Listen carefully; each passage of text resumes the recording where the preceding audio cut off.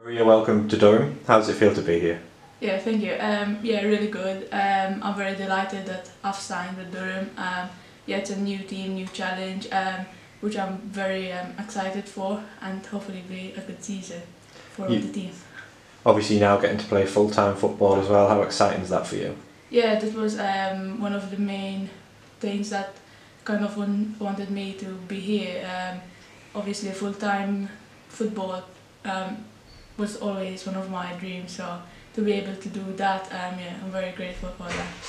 You've played against Durham before. What kind of team have you come into? How's the mood been since you've arrived? Yeah, I know like Durham is one of the strongest teams in the league, so to be here is really great to be playing for. Yeah, it'll be a really good test. And for people who haven't seen you play before, what type of player would you describe yourself as? I'd say probably like more technical, but hopefully I can contribute to the team with the goals and assists.